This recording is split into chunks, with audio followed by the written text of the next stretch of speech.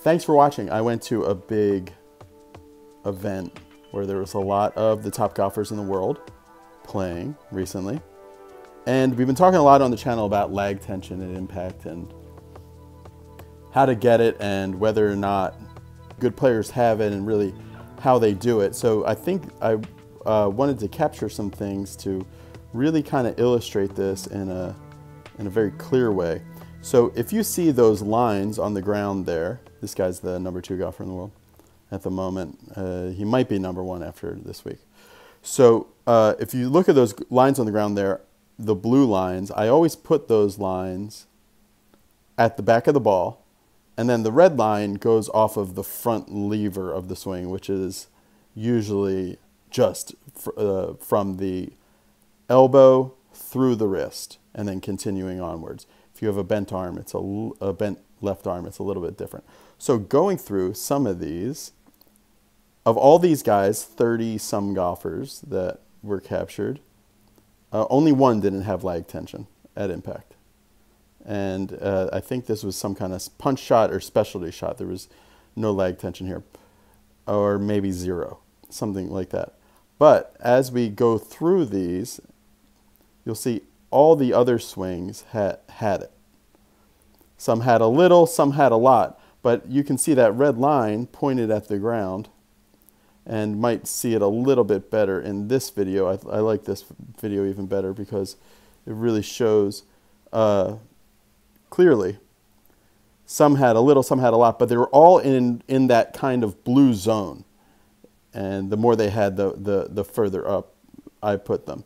So, and then these are drivers, and then with driver, same thing. Some had a little, some had an absolute ton. This here, this is the guy who won, had just a ton. And if we go back to this video, one of the things I noticed that was interesting is that it's different, because some players had a certain amount with driver and then had a totally different amount with irons. So, and we go to the driver. So this is Rookie of the Year last year, I think. Amazing. See, it's not a ton of lag tension, but he has it. I mean, that actually is quite a lot. This is the guy who won this tournament. That is just a ton. This is a guy who is like pound for pound the best driver of the golf ball in the world.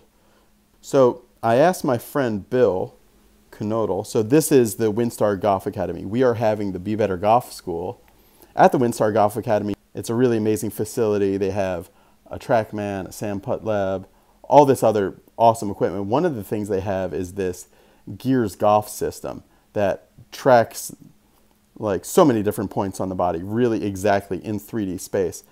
Tony Lutzak will be at the school, and also at the school will be the lead instructor of the WinStar Golf Academy, Bill Knodel, who you've seen on the channel a little bit. So I asked Bill to send me like a bunch of amateur swings. Like they didn't have to just give me the first 10 or so that are on your computer, amateur swings. So we saw, these actually, the first thing he sent me were some pro swings.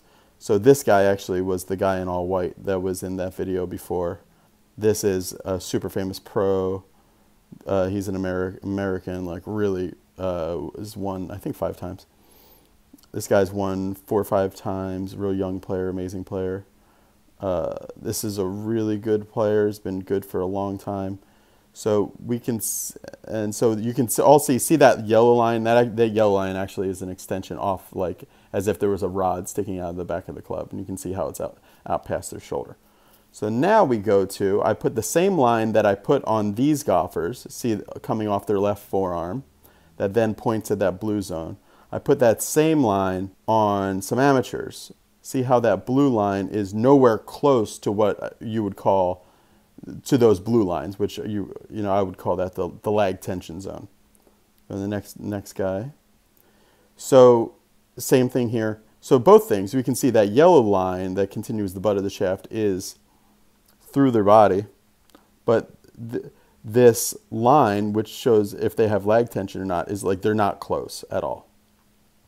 Then I put them in the same order, where now we're getting to see they're getting close, but even a guy like this that's getting pretty close, he's still going to be in the casino, so to speak, as far as once the club passes that red line, which is an extension of like the lead fulcrum basically of the swing, you're not in control very much at all.